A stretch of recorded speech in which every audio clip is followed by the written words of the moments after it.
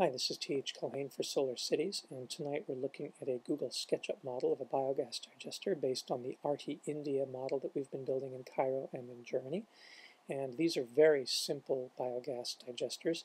The food simply goes in this PVC pipe that extends down to the bottom of the tank and goes in about halfway to the center of the tank's bottom.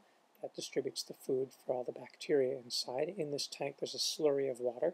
When you put water in, the excess water comes out as biogas fertilizer out this tube, and the gas is collected from the top from a small half-inch tube that goes out of the top of the digester and then is piped to the cooking stove or to the electric generator.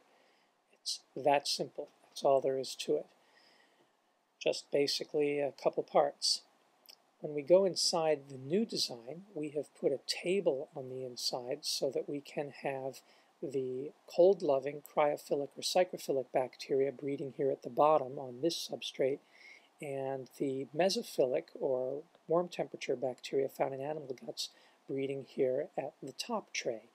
And the gas can escape through the center, and that way we can have two different populations of bacteria. When the bacteria make the gas, it simply fills this bucket that rises as the methane is produced and falls as the methane is used. It rises as the methane is produced and falls as the methane is used. This is the cycle that we go through. It's like a cylinder in a motor, and it's just pressured by the methane produced by the bacteria themselves. And it's the simplest kind of biogas digester you can build because it's basically just one plastic barrel inserted into another plastic barrel.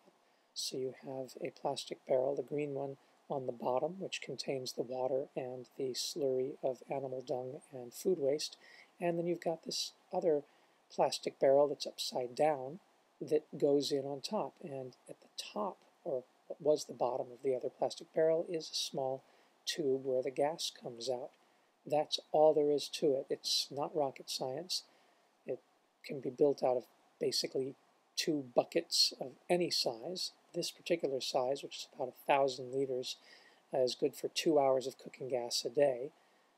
But that's it. It's just a plastic tank in a plastic tank, and then there's a weight on top. We use bricks, but you can use any kind of weight at all.